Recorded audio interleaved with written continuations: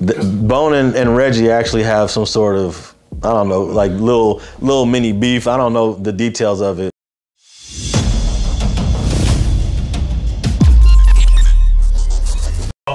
Bone.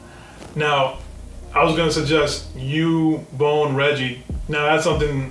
That ain't gonna happen. No? Nah, that ain't gonna happen. Bone and Reggie actually have some sort of, I don't know, like little mini beef. I don't know the details of it. But you know what's interesting? They both went to the same high school together.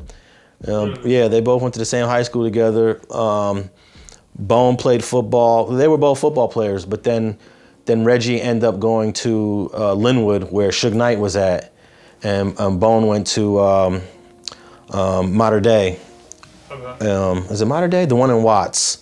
Because originally Reggie Wright is from Watts, and he went to that school with Bone in the 10th grade. But yeah, they know each other, but I don't think it would be a good look. No. Wow. Okay. But so how is it speaking to Bone? Because Bone doesn't, I don't see Bone, he doesn't speak a lot. The dude don't even mess around with social media. Right. Bone don't have no Instagram.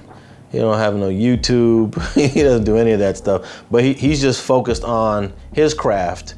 You might see him working on different films and movies, but he's also working on producing projects. So he's got an amazing project about the history of Compton that he's been working on for the last couple years.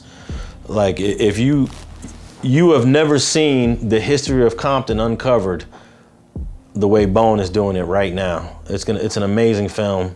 I've seen different versions of it already.